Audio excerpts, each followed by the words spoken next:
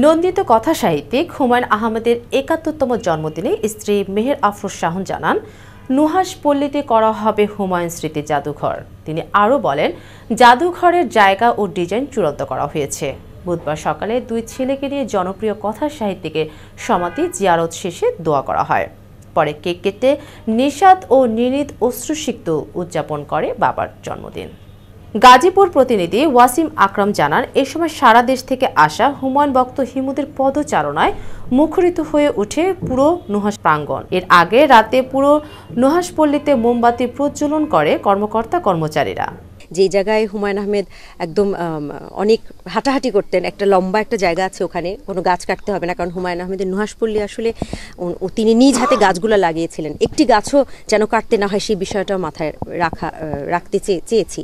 জায়গা নির্ধারণ হয়েছে, প্রাথমিকভাবে একটা ডিজাইনও করা হয়েছে।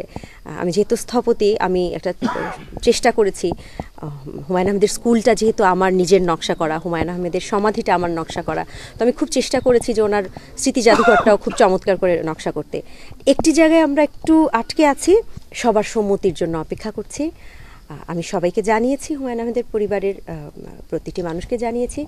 আশা করছি খুব শীঘ্রই আমরা সম্মতি পাবো এবং হুমায়ুন আহমেদ স্মৃতি জাদুঘর ইনশাল্লাহ শুরু হবে।